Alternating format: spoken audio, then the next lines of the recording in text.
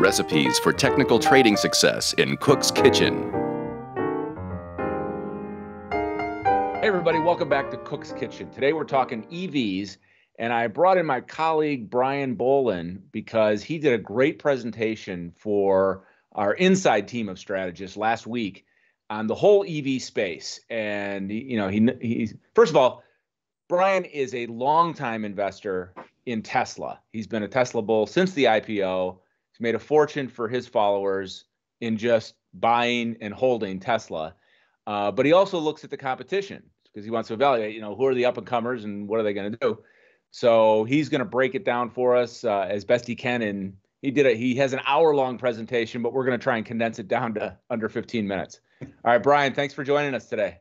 Thanks for having me, Kevin. And it was the most painful hour of your life. No.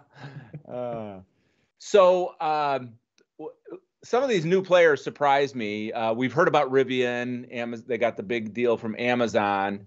But then there's this new truck that has 4 motors, one for each wheel. Can you show us some of these new players in that one?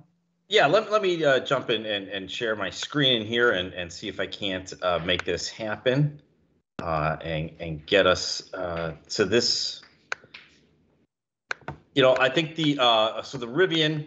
How am I getting back? So the Rivian car, or Lordstown Motors, is the company that we're talking about, and it's the endurance truck, and it has 4 in-wheel hub motors. Now, the important thing about this is that it's going to allow the truck to do so much more and be so much more efficient than your standard construction of a standard internal combustion engine type car, which is going to have that engine in the front and then axles to just kind of drive the wheels. The 4 motors for this is going to allow for much better fuel efficiency, really, so better range for this as well, and then it's going to give it better balance on the road. And I'm sure there's a lot of other features that you're just not really going to understand unless you're driving in a bumpy situation or an off-road style thing where this tire is going to be off the road for a little bit here or there, that sort of thing where you're maybe going through a deep hole. But just the idea that this is a brand new way of constructing a vehicle is something that's really important. Yeah, this is some cool engineering, and I hope they make it only because so the technology gets some more R&D and some more use. My first thought is it just increases complexity, and with a car's drivetrain, you don't really want to increase complexity because you increase the potential for problems. But this could be a cool innovation for the reasons you talked about. Yeah, absolutely. All these cars have got great innovations in them, right? And we've talked a little bit about the Ford F-150 Lightning and all the things that it can do. Obviously the Tesla cars have the full self-driving capability, autopilot, things like that. I think a lot of cars have the seemingly autopilot type stuff, lane assist and lane changing capabilities, and some even have the parking capabilities, so they'll self-park for you. But as we go forward, because these cars are all being started from scratch and built from scratch, there's obviously the more complexity, but then there's also the opportunity, for new features, for new things that are gonna, that just weren't really thought of in the past, and couldn't be engineered into an internal, the normal internal combustion engine car. All right, so this endurance truck is from Lordstown, right? Right. Who are some of the other players we should be paying attention to here? Obviously there is, and this is the endurance, and this is the price range here for these trucks. Starting at 52.5, going up to 65. But you're also going to get that $7,500 tax credit, which is really going to help a lot of those. If we look at the other one, there's the Rivian truck, which is starting around 67.5, obviously right down to that 60,000 range, and we just got news from them that they have produced a little over 1,000, delivered a little over 1,000 cars in the most recent quarter, produced a little bit over 2,000, so still in transit for a lot more. The Ford F-150, And then there's also going to be, there's going to be a Hummer, there's going to be the Faraday car, there's going to be a few others, but for the most part, it's going to be focused in on trucks because at the end of the day, trucks outsell cars 3-1. So that's the big market. So these names are all going after what is the big market. I'm really surprised by the starting price on that Rivian. That seems so expensive, and my followers know I'm a big fan of the Ford F-150 Lightning because it starts at 39, 40,000 like the Cybertruck, but it's just got a ton of features, and most people aren't going to drive it out of the lot for 40K. They're going to want to add some of the bells and whistles and the bigger motor, higher range, and probably get out of there for 55, 60. But still, 55, 60 is, I think you get a better truck from Ford because that thing's an amazing, they call it connected intelligence for all they're doing with it. I just think that's a better vehicle than Rivian, but there's the market. Yeah, and we've seen a lot of the Ford F-150 Lightning. They've done so much more marketing around that. We've seen all the features of it where it can power your house in an outage. Yeah. It's got all those outlets. It's really designed for the working professional tradesman that needs not only the pickup space, the power of the car, but also has all the capabilities of all the the jacks for running all your power tools and everything else too. Yeah, great point. That's been my thesis about why the Lightning will catch on, because if you get a small percentage of contractors and fleets using it, so real working people validating the platform, then the average consumer is going to be, oh, hey, that looks just like the F-150, but I can get the EV. Hey, I'm looking at your, you also wrote just this week, you did the Zacks Confidential report where you sort of summarized your research. And one thing that stood out, I want to go to Tesla, because you said Tesla basically rebuilt the model of production. So what do you mean by that? Right. I think, that was really highlighted when the short sellers were just attacking Tesla for anything and everything they did. Just because Tesla did something, it was therefore wrong. They talked about, and this was, a reporter from Business Insider who, has no experience in building a car, probably even less in driving a car. But talked about how Ford and GM and the major manufacturers, when their production line was basically a square, so it would be aligned to a little bit one way, then make a 90-degree turn, and then another 90-degree turn, and that was the way that they were able to do it because they brought everything to the production line, right?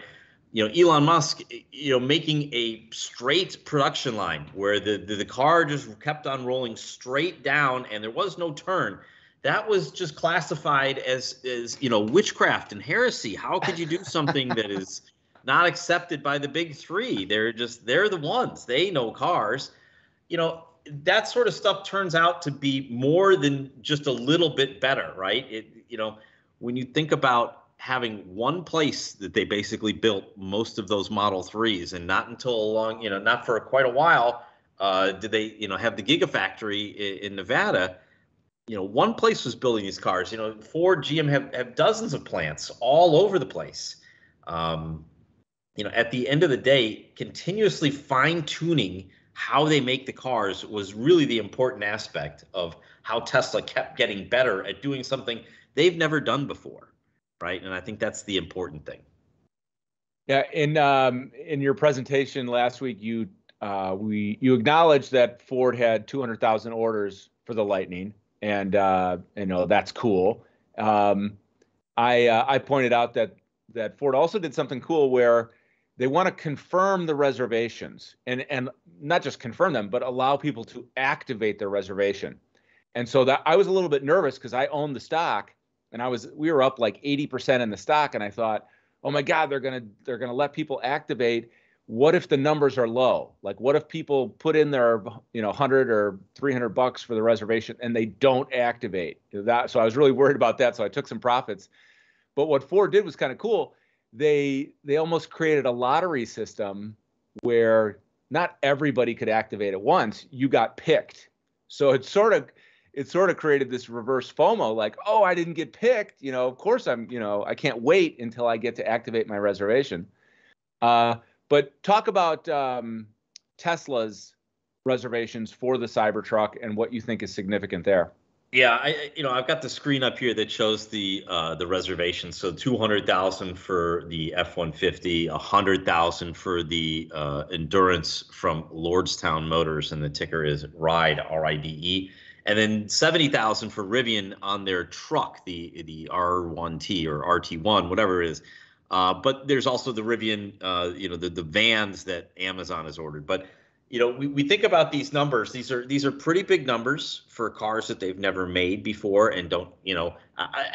Ford obviously has an understanding of how to make a car, but Lordstown was making those I think those GM cars or Chevy cars for a while, but then the plant went under. So they do have some experience there, but not that much. But when we're talking about the demand, that's the real thing here.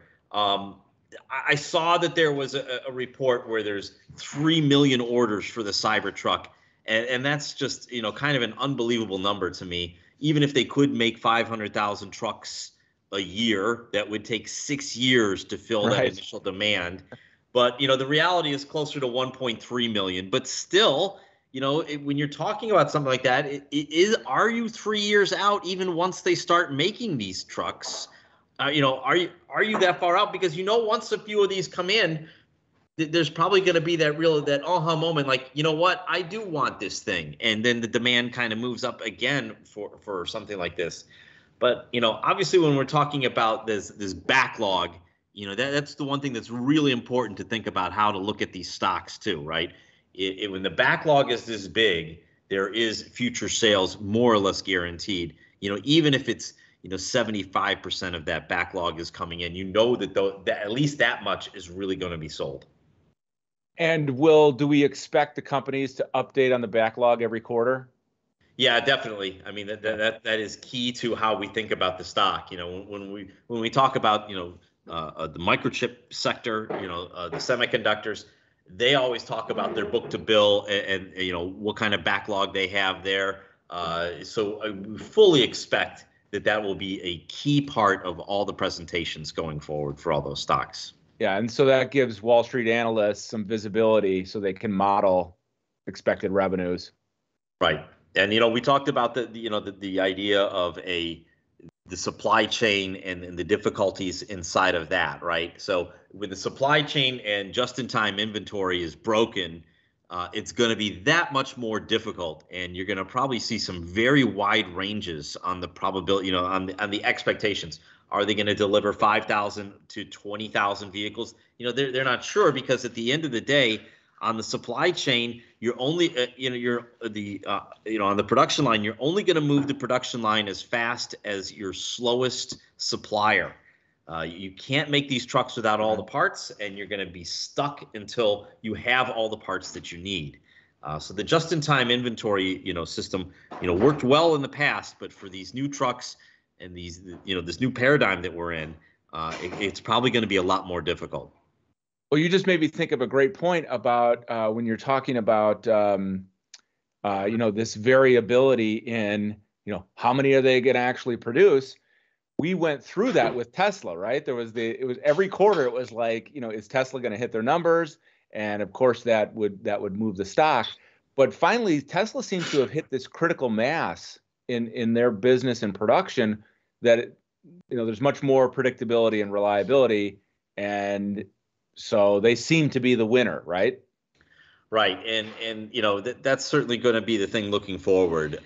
They know how to do this. They've been doing this for a while. There's also the security idea around the Tesla supercharger network.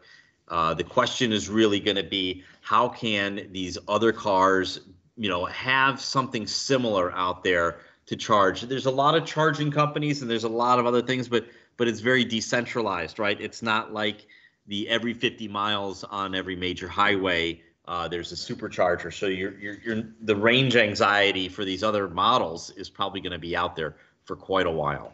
Yeah. In your Zacks Confidential report, you also talked about demand as the driver, pun intended. And, just like, your concept of success in any industry is about the end demand. Clearly, that's another case where Tesla has reached some critical mass. So what is your view of these smaller guys who are going to have production, or they're going to have challenges with scaling production?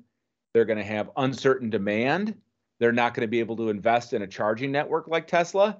Their odds start to look slim in being able to survive in what's a really hard business, right? The automotive business.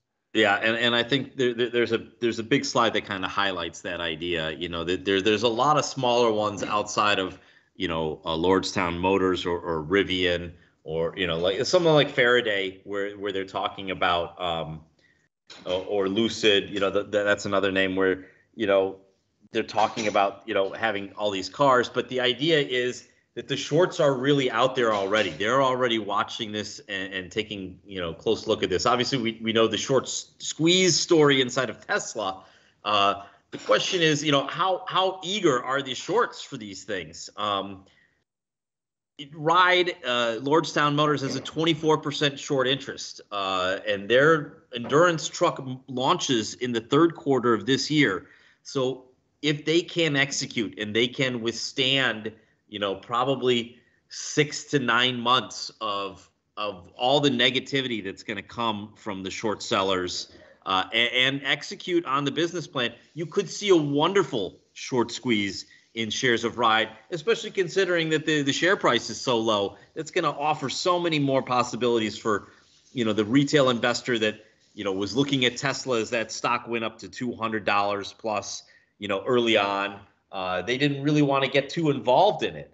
But something that's only, a few dollars, I think the lottery ticket aspect for a lot of retail investors is going to, be at play here. But, at the end of the day, I think names like Lucid Motors, even the NIO out in China and, Faraday and a few others are going to have a very difficult time.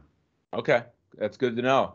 Investors should really think about that and do some due diligence and know what they're betting on. I almost missed that that Ride is Lordstown, right? Yes. Yeah, I almost missed that. That's 24% short interest because the number looks small because I didn't see a decimal. But yeah, that's pretty chunky. Yeah, back in the day, Tesla had 38%, 40% short did it interest. Get that high? I did not know that. Wow. Yeah, it was at that time that Musk came out and said that it was the most shorted stock in the history of stocks. Yeah, and I saw you have a slide there, a picture of Chanos on CNBC, and here's a guy, smart guy, well-spoken, does his homework, and just completely wrong on Tesla, right? And has been wrong for years on it and continues to, increase the bet in hopes of getting back out of it, and it's not just him, as we explained, I did on that other thing. There's a lot of shorts that were in this and basically got wiped out. Einhorn, David Einhorn from Greenlight was short, maybe even still is. The valuation for Tesla is sky high. There's no doubt about it. But, you have to figure that all the energy and all the things that they threw at Tesla, that they're going to throw the similar stuff at these other smaller names. And it's, will they have the ability to withstand that sort of onslaught? Gotcha. Okay, we got to wrap it up here, but I want to see if you have any more cool slides to show us, or you want to talk about batteries, because I know you wrote a little bit about price points and batteries. The batteries, we were talking really about the batteries here. It's just the range and are you driving your truck, 100 miles each day, each way? There's miles that are put on cars, but, there's always that concern. As we look forward to these cars, hitting the market, there's going to be all that demand for really lithium. That's one idea to keep out there. There is only so much of that right now. And as we think about batteries and the supply chain for how these things are going to evolve, that's definitely, that in the back of your mind. Think about the actual raw materials for this. I know the president that had the Defense Production Act kind of tried to secure some of these materials and minerals for batteries, but it's still going to be a tall order, especially if you're talking about producing millions of EVs. Yeah. So yeah, we have this this commodity that's part of the supply chain, this expensive commodity. Right. So and you talked about range, so I want to mention Ford again. Yeah, the contractor who may only have to travel 200 miles a day, which is pretty far if he has to drive, across a city to a job and then drive home, he can handle that. But he's not going to take it on vacation where he has to drive more than 300 miles unless he's assured he's got charging. But Ford is building a network. Ford is probably building the only charging network that will be comparable to what Tesla has. But another cool thing I like about the Lightning is that you've got the software integrated, like you've got like this iPad right on the console there, where it's tracking what's the load in the pickup bed, and are you towing, and then calculates your range against your battery storage in real time. So I think that's a pretty cool thing to have. So that people, for a contractor who could have different weight loads any given day or week, with stuff in the bed or hauling something. Right, all different new features coming on all these electric vehicles, and certainly stuff to keep your eye on. Full disclosure, I am a Ford shareholder, so not pumping it there too much. But so just check it out yourself. Don't buy Ford because I say buy Ford. Although that digital self tow hitch is pretty cool. Right. All right, Brian. Thanks. I do own shares of Tesla. Yes, and kudos to you for keeping your people in that. It's been a wealth builder for your followers for sure. So that's you're the opposite of Jim Chanos. While Jim Chanos is dying on his sword, you're making people rich, holding on to their Tesla.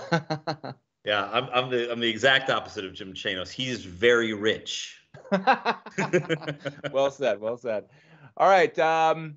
Thanks for joining us, Brian. By the way, this airplane behind me, this is one of my dad's sport aerobatic planes. It's called a Sorel Hyperbipe. Very unusual sport aerobatic plane with where the whole fuselage is shaped like an airfoil, so that gave it extra lift, and the sides are flat. So, and it's got a souped up motor. My brother flew aerobatics in it too. My dad just passed away a year ago this month, so I'm giving a shout out to him again. sorry for your loss, and I want to see you fly that plane down to Florida to come visit me. I gotta see if I can get my medical back. All right, Brian, thanks so much for coming on Cook's Kitchen and talking all things EV. Thank you. We'll talk to you soon, brother.